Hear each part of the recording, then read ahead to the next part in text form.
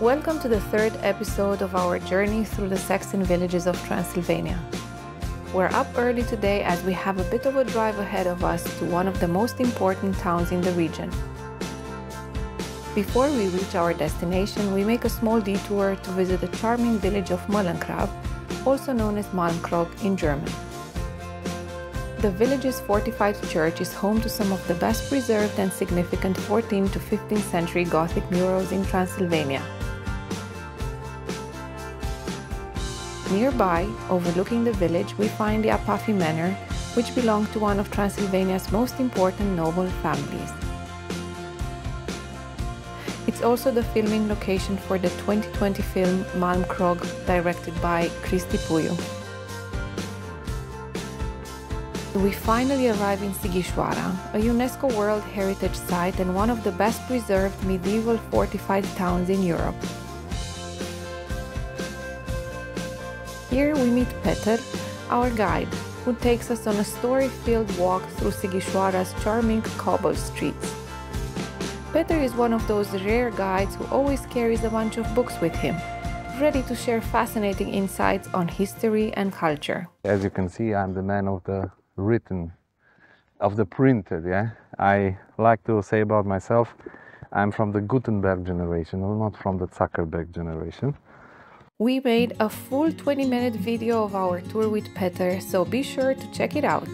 After the tour, Peter takes us to a very special place, the Breite Ancient Oak Tree Reserve. Home to over 500 trees aged between 200 and 800 years, it's a wonderful escape into nature just outside Sighișoara.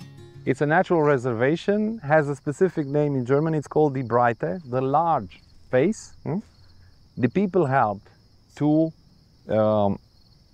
have this kind of combination between wild meadow and trees, because they needed the trees as a resource for wood.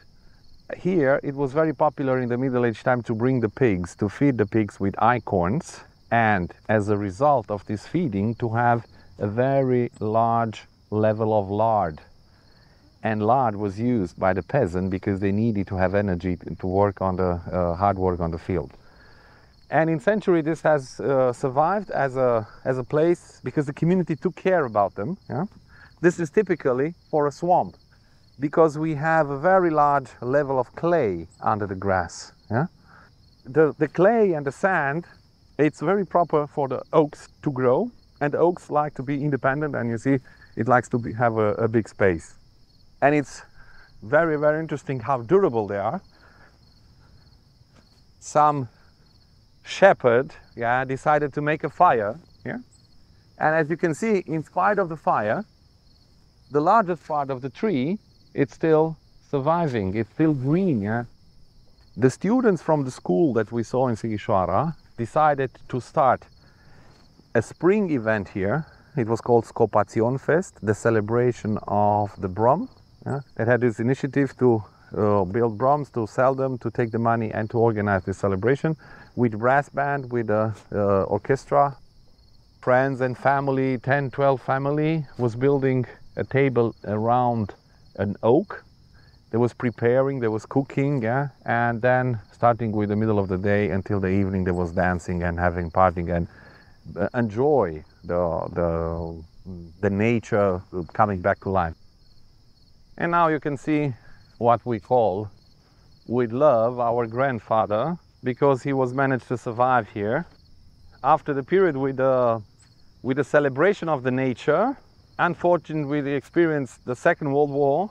That was the moment when this celebration stopped, and with bad experiences, because the German army wanted to build here a military airport, and after the Russian army came here, they decided it's a good resource of wood, and more than half of the oaks was cut.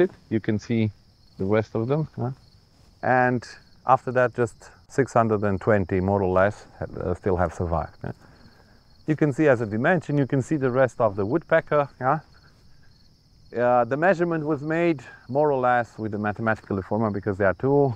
It was not invasive because it's considered a very important natural monument, and then this is the reason why we presume something 700, 750, maybe 800 years old. And you see over here one of the branch collapsed, but still it's green. It's still alive. The communists had the idea to make agriculture here. And what you think? They have planted corn, and after a couple of months, the size of the corn was like this. Why? No nutrients, because you have clay in the underground. Sadly, it's getting late and we have to leave the Breite and its choir of crickets behind, as we still have to visit a wonderful herb garden and make our way to our cozy accommodation for the night. You'll see all of that in our next episode, so be sure to like and subscribe so you don't miss it.